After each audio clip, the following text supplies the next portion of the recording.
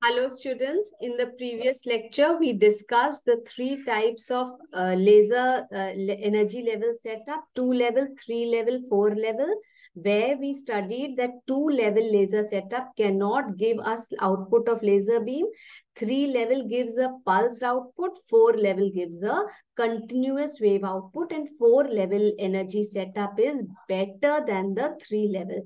Let us continue. Gain in lasers. What do you mean by the word gain? Common English term, it means that output is greater than the input. That means laser gain medium is a medium which can amplify the power of light, typically in the form of light beam. Such a gain medium is required in the laser to compensate for the losses that have taken place in the resonator through which the light has passed. So it can be used for the application of an optical amplifier. So it is basically referring to the amount of amplification that is happening. So that means you are amplifying the output of the light that has entered. There are many types of laser gain mediums, like certain band gap semiconductors such as gallium arsenide, etc., are typically pumped with electrical currents. Certain laser crystalline glasses such as neodymium doped yttrium, aluminium garnet, etc., are based on doped insulator levels. Ceramic laser gains are doped with rare earth ions. Laser dyes are used in dye lasers. Gas lasers are based on gaseous like carbon dioxide, etc. So the question that is asked is, define the gain of a laser.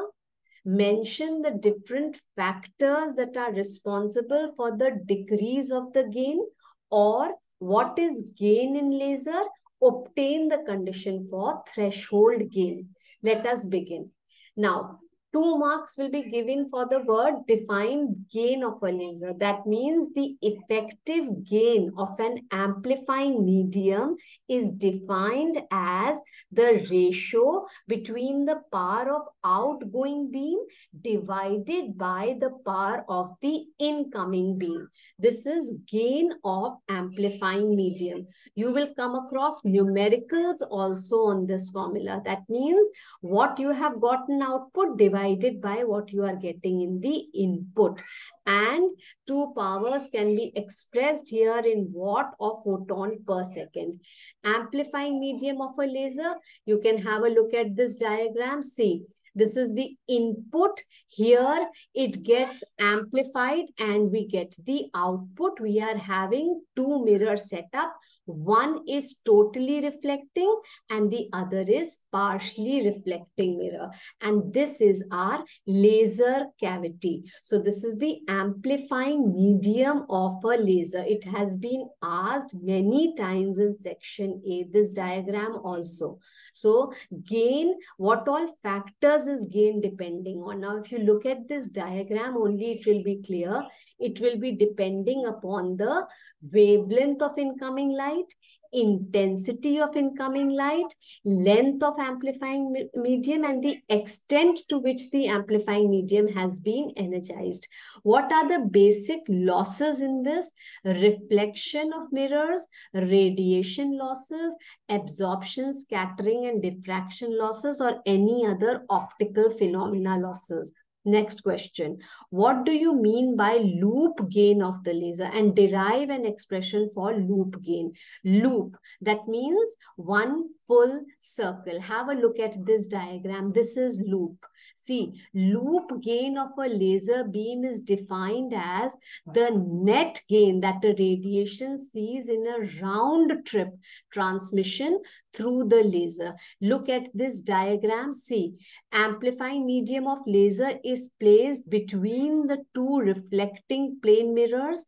First mirror will be having 100% reflectivity and the output will be having slightly less reflectivity. Always remember, both the mirrors will not have 100% reflectivity. Otherwise, it will not give an output of laser light. Now, this strip starts from 0.1, then it follows the 0.2 and it is reflected from mirror M1. 0.3 to 4 is traversed inside the medium, and then again it is reflected from M2 and from 0.5. So 0.5 is same as 0.1. And from here we had begun our journey and here we have ended. That completes one loop. And loop gain, again, gain means output upon input. So what had we done in input? 1. What have we gotten output? 5. Their ratio is giving us gain. That means E5 upon E1. That means intensity of radiation at the beginning, intensity at the output. This will be E5. E5. Calculation of loop gain without losses. This is a derivation. It has been asked and a numerical has also been asked on this derivation.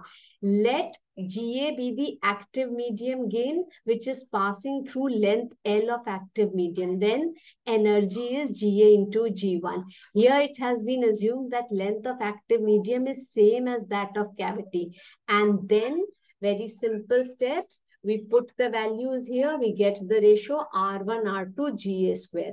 This gives us the loop gain. Loop gain with losses. For that, you just add a factor that is a constant. Let M be the loss factor. This describes the part of radiation that remains in the cavity after the losses in a round trip inside the cavity. So value of M is given by M is equal to e to the power of minus 2 alpha L, where alpha is absorption coefficient, L is length of laser cavity. Put these two values here and you get the answer as, or the expression for loop gain as GL is equal to R1 R2 exponential to the power of 2 into beta minus alpha L. Gain at threshold. The laser threshold is the lowest excitation level at which a laser output is dominantly stimulated emission rather than spontaneous emission. For this condition of minimum population inversion must be maintained. So the threshold condition power grows gradually with increasing excitation or population inversion. The medium will behave as an amplifier. Now, in order to derive the minimum population inversion called the threshold population inversion density is required to overcome these losses. In order to derive an expression, again, draw this diagram, make the two reflecting mirrors R1, R2, put the active medium in between with the distance D. Radiations bouncing back and forth between the mirror is amplified by the amplifying medium.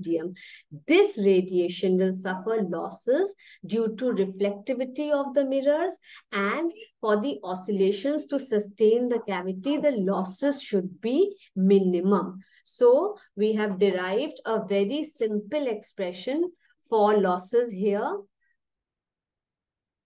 And we have come across the expression for what the laser losses and this passive time cavity lifetime. So we conclude that low threshold value of population inversion, the following conditions should be satisfied.